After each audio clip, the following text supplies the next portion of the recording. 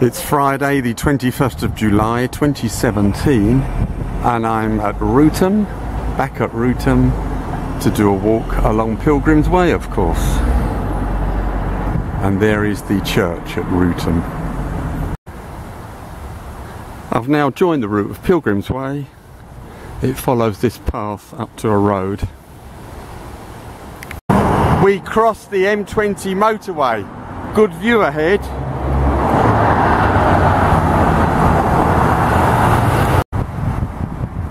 There you are, confirmation we're on Pilgrims Way. Heading along the road out of Wrotham that is Pilgrims Way. Now on a path beside the road with sweeping views.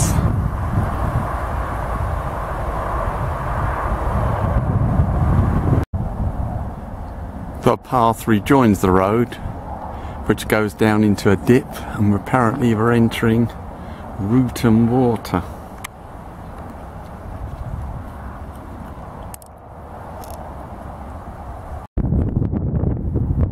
The narrow road of Pilgrims Way marching on.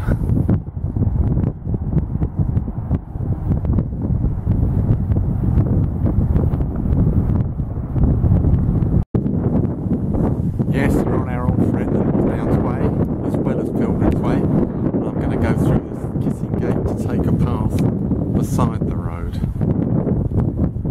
Now on the path beside the road, on the edge of this flowery field,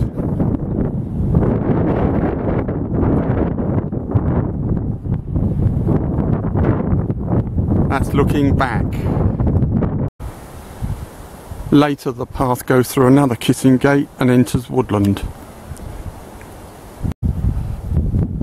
The path rejoins, well, it's not the road because that's bared off to the right, but this wide gravelly track.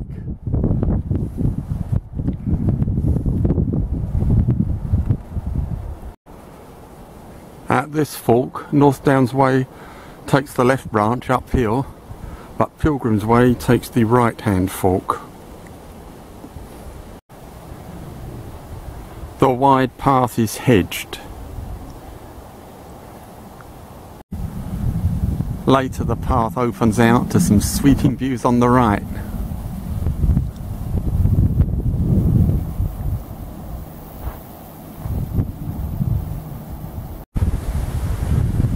The beautiful track becomes hedged again.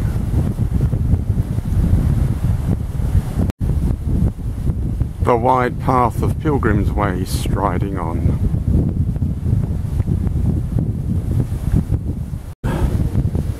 We now turn right along this road for a short distance. A short distance on that road bends to the right and we continue along Pilgrims Way up here.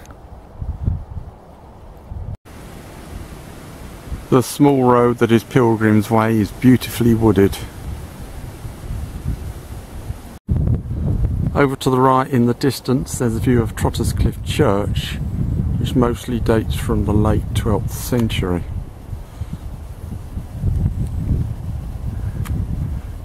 Tremendous view. Now much further along the paved road, still on Pilgrims Way. At this point the North Downs Way has rejoined our route as well. Now on this dark path with White Horse Wood on the left up there. Bit difficult to see really from here. You can get more of an impression of White Horse Wood here.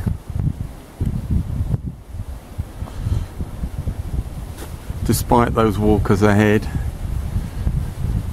this is quite a secluded walk. Still continuing beneath White Horse Wood. Now passing one of the concrete North Downs Way signs, the old type sign that was quite common in Kent. And at this point, that is the way ahead for both Pilgrims Way and North Downs Way. The Pilgrims Way and North Downs Way, the path is now hedged between fields. Over to the right, some views.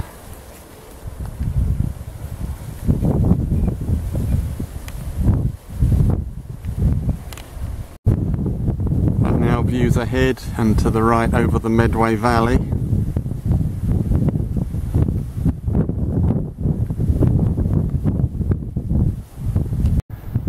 At this point the North Downs Way turns left, up there. Pilgrims Way continues straight on, there. And here, what a fantastic view.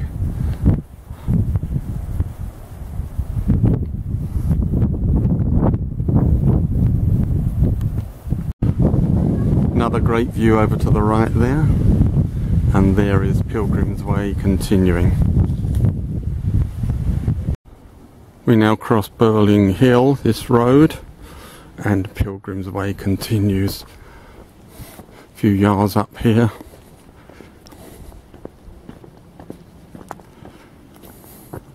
And down there. What a view opens up, and down there is Paddlesworth Farm, which contains St Benedict's Church, another old church, closed in the late 17th century and restored in the early 20th century.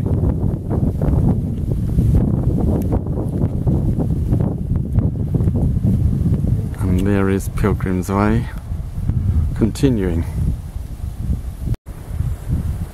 Great views over the Medway Valley again. And there's Paddlesworth Farm.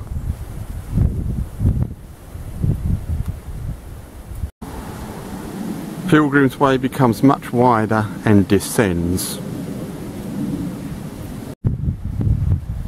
Now joining this road, which we follow to the village of Upper Halling. The road goes steeply uphill to Upper Halling. At the crossroads in Upper Halling, Pilgrims Way turns right down here.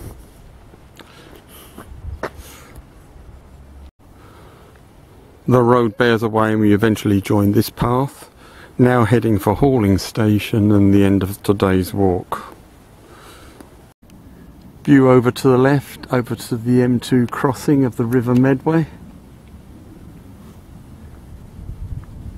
I'm on the top of a fence, which is why it's mostly sky in this clip. After a wooded section, the path starts to go downhill, and as you can see it opens out with this great view ahead and to the right.